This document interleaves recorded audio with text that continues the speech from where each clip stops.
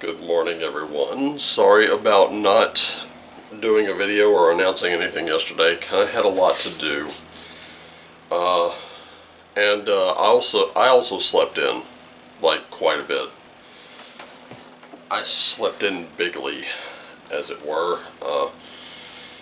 Just kind of needed a little rest and a little R&R there. Let me just tilt this camera just up. There we go. There we are. Right. Crap. There we go. That's what I was looking for. Okay, right there, I think will do. Today, we're going with Colette Baron-Reid's The Good Tarot. Because you know it is Straight Up Tarot Tuesday, and we only do tarot on those days.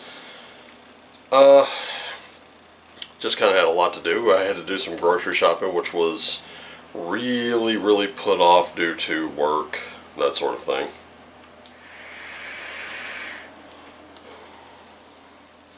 That takes a little while. And of course it's putting them away and, you know, doing all the things. Plus I had to do a few other things. And by the time it came around, yeah, it was quite late in the day. But I did do a live stream last night, so I hung out with some of you on Hangouts and had a great time. So, to those who showed up, to those who hung out with me for a little while, thank you so much for showing up. Of course, everybody got a little something there, just as a gift, a little card pull, if you will. Just us telling stories, having a few laughs, having some tea, and doing the cards, which is what we're going to do today. And then of course, you know, after I do this, I'll start editing this down, and while that's doing its thing, I'm going to be on Hangouts doing single card pulls, which I also did not do yesterday. Again, my apologies for that.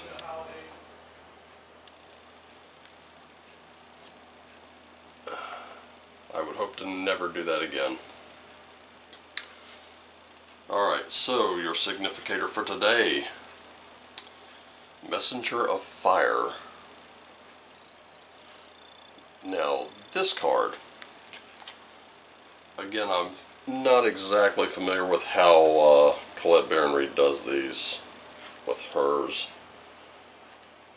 I do know that she has kind of relabeled some cards. So I think the messengers are the knights, and they are. But this one is sort of the Knight of Wands. So, you have an unstoppable spirit. You can co-create all that you desire. You're illuminated by the wisdom that rises up within you. You're set forth on a path to innovate. Trust your vision and act accordingly. Remain true to what you value most and desire, which can manifest in many forms. So, you're a little headstrong, but you're determined for a new adventure. You're determined to innovate and make independent creative action, and you're very spirited today. That's a great place to start. Definite definitely a little Taurus energy there, because we're also a little bullheaded, a little stubborn. We're a little headstrong. Nothing wrong with that. Just make sure you temper it a little bit. We've got King of Earth. We've got a 6 of Air. So a 6 of Swords. And we also got a King of Air. Wow. Holy smokes. Already starting off with the material and, of course, thought. But you have reason over instinct. And, of course, you're also going with grounded action. Grounded action's everything right now. But you have the ability to attract that abundant wealth. And you're reliable. You're reliable there in your mind.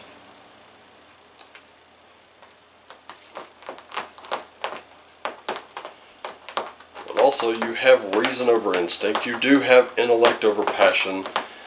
You do have successful negotiation skills at your disposal. And finally in there, aha, so that's 6 of Swords. This is your ability to attract wealth. That's your financial mastery of sorts. Sort of that you know what needs to be done, go ahead and do it. But you also have a new journey to undertake. And you have the ability to rein in your passions with your intellect. So you're using logical thought for that kind of thing. Looking at this, I'm seeing some people in crypto right now. And I saw this over Twitter yesterday and rolled my eyes so hard that I saw the back of my skull. And it was, oh, what happened? Crypto was supposed to be this great thing. It was supposed to be the greatest thing ever. What happened? Well, let me tell you. Since someone wanted to get a little screwy. So here is the ability to attract wealth. Now, that means that you have to do certain things. You have to take some grounded action here. If you're thinking about getting into it, now's a good time. That is not financial advice, that is just an observation. And let's go with some intellect, shall we? Let's go with a little logic. Let me tell you exactly what's going on with crypto.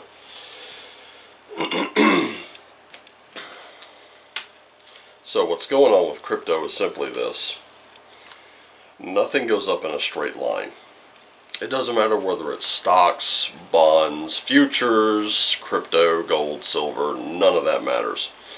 What matters is that occasionally when you have this huge uptick, there's going to be what's called a correction. And the further it goes, the faster it goes, the more it's going to bounce later. And that has happened before. It will happen again. Let me give you some perspective on this.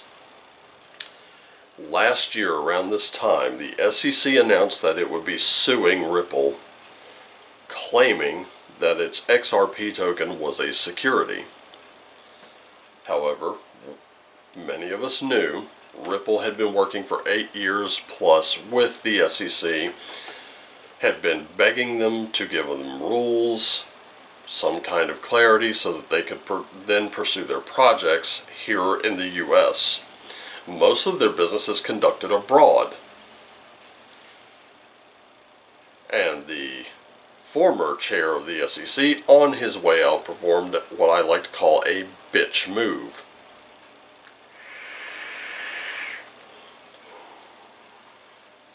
He did nothing of the kind. He didn't honor a single request. And he slapped them with that lawsuit. And in his mind, it was like what BitBoy Crypto was initially saying, that anytime the government takes you to court, the government is going to win. Well, not in that case. In the year since, Now, once that happened, the price of XRP plummeted. And then something interesting happened. All these people who said it was dead, all these people who said it would go away and it would never be coming back, suddenly the price began to spike again.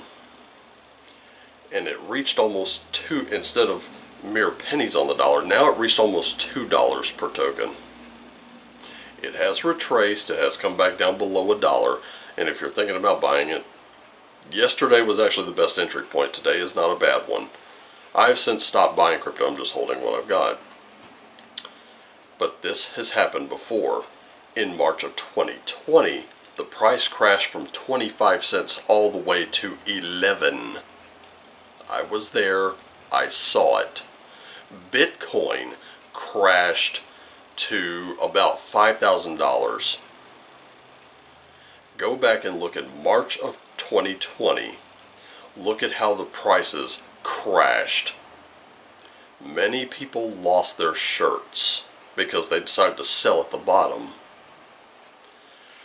What we're seeing now is not that.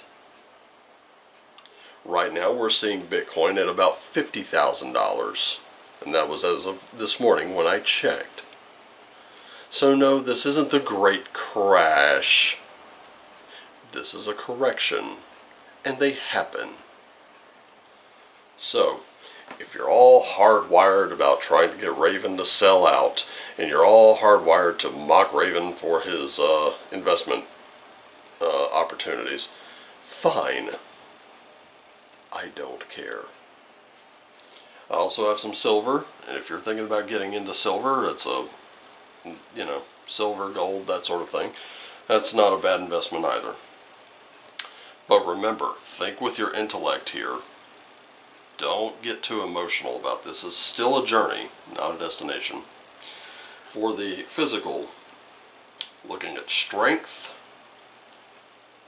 a 9 of cups, or 9 of water, and a 5 of pentacles.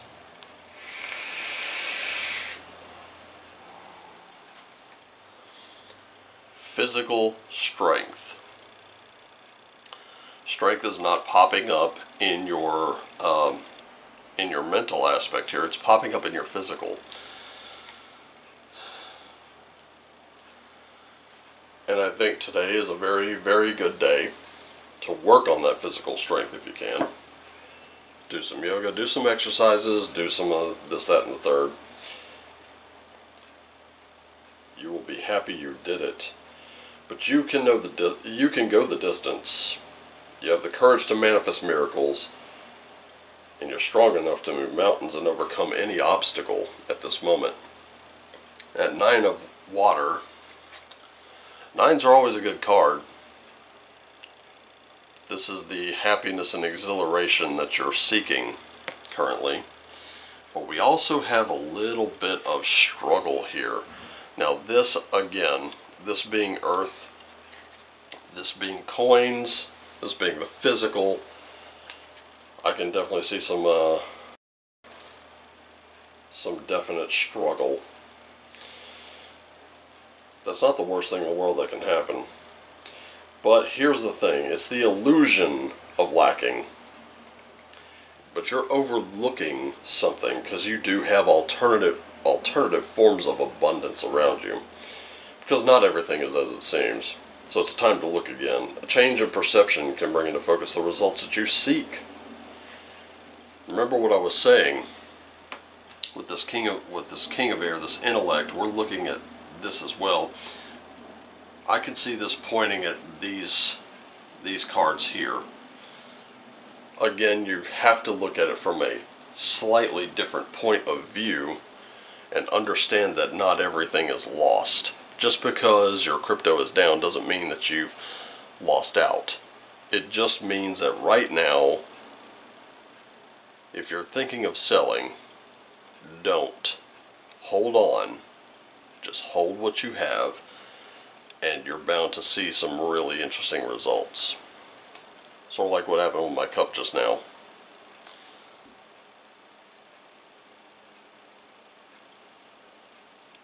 can see the colors change if I tilt the liquid a certain way. It's still a cup, still holds my tea. And that tea is still good. So is yours. So for the spiritual, you see that 4 of Swords there, and that 4 of Air. We also have a Knight of Swords, so very, very quick action, and we also have a Hermit, which means we need to turn inward a little bit there. But that 4 of Air is talking about rest and recuperation. So if you're thinking about taking a little bit of a break from your spiritual practice, nobody would fault you for that. I took a little bit of a break from my spiritual practice yesterday.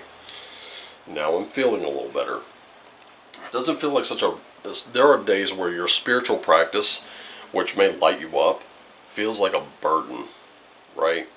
Oh my goodness, I got to go through this, that, and the third. I got to do this, that, and the other. That's going to happen. Key thing to remember is take a break. You don't have to do it all the time. Sometimes setting a little limit on yourself will actually help too. Do it 5 days a week, do it once a month, that sort of thing. I decided to give the relationship between myself and the gods a little bit of a break. You know, didn't make an offering, didn't do anything of that sort. I did do the candle and incense offering. I do that every day. But now you have this quick action.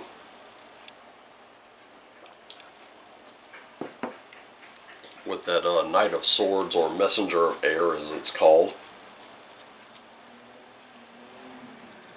And when you have that, it's important to remember something.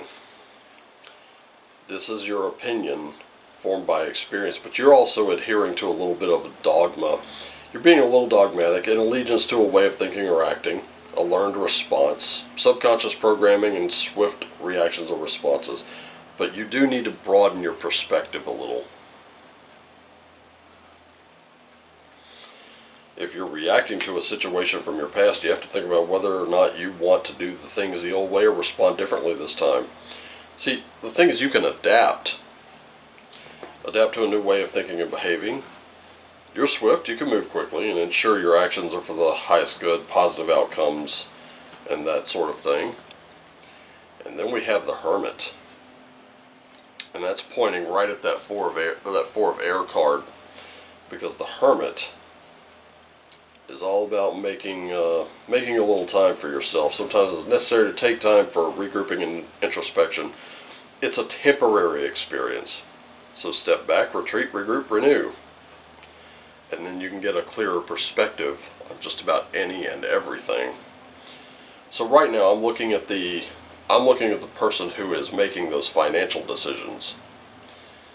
There are a lot of creative ways to make yourself very wealthy, and there's nothing wrong with that. But remember, you also need to take care of your health. I can see that with strength. You have to be able to endure those diets, endure those exercises and things like that. And it will seem like you're losing time that you could be doing something else. Right there with that 5. But the key thing to remember is, you can have all the wealth accumulated in the world, but if your health is shit, you're going to spend every penny you've ever gotten just to get that back. And then you're right back where you started.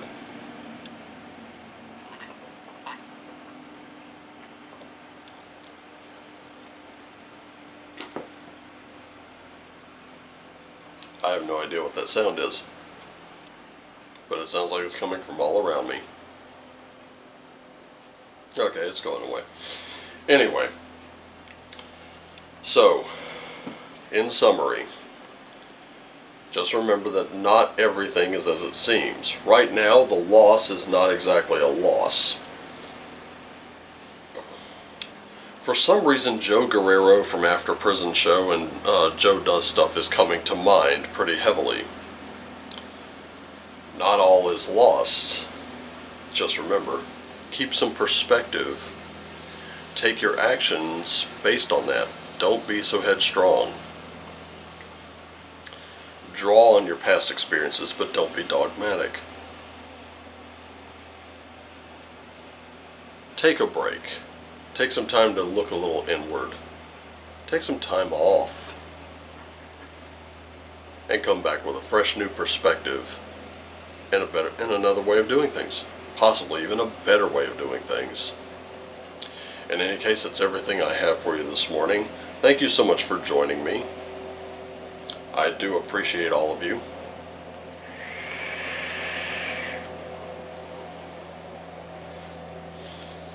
I love you all. Take care of yourselves and each other. Always do what lights you up. Come join me on Hangouts. I'm going to do some single card pulls from this very deck and others. So if you're missing that spirit animal, you're missing the rune of the week, you're missing your spirit guide and all that good stuff, come over to Hangouts. Let's hang out for a little bit. I'll probably be doing about 6 or 7 videos, and I'll do them for you. And as always, my friends, shine on.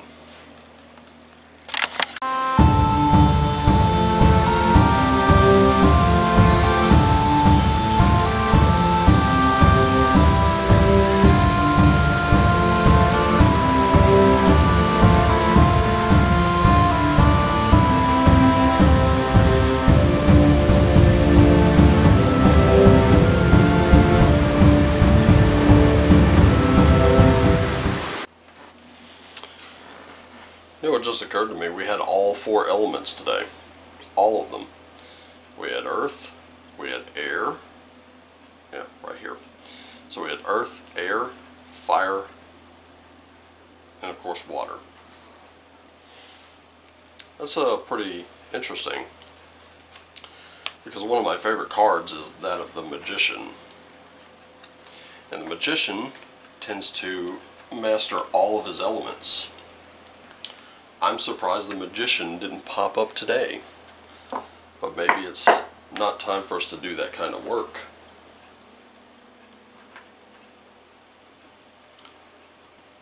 You know, sometimes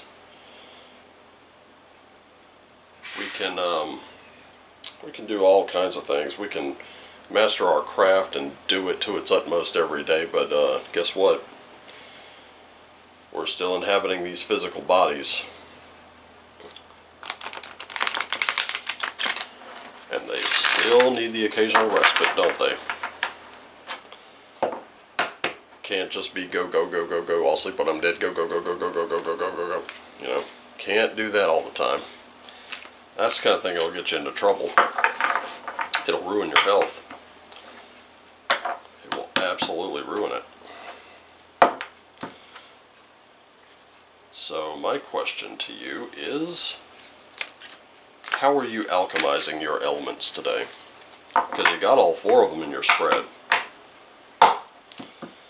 And what that means is, how are you putting them together? He just knocked over that piece of tourmaline. I think he's hungry. He wants to be fed early. And I'll do that in just a few. That way I can do those Hangouts videos without a worry. There we go again. In any case, got that deck ready for the Hangouts video. I'm going to stick it right in the box for the time being. So how do you get your elements together? What are you going to do today that makes you a little bit better than yesterday? Better question, what kind of perspective are you working with? I hope that you'll join me on Hangouts. That's Hinotes. I'm also going to be posting some other videos today. Seems my buddy Stein from the tribe of the Greyhorn Pagans actually took some, he made some video clips from, not this past live stream last night, but the one before that, the Saturday night live stream.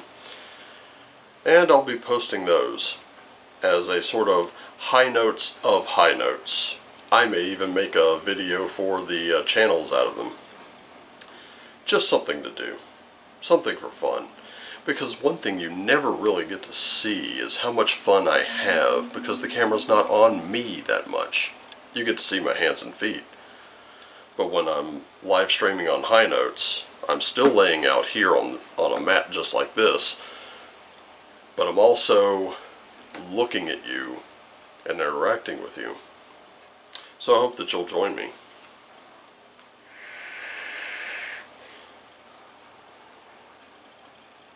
Watch this. Boop. Boop. So boops is traditions. Boops is everything.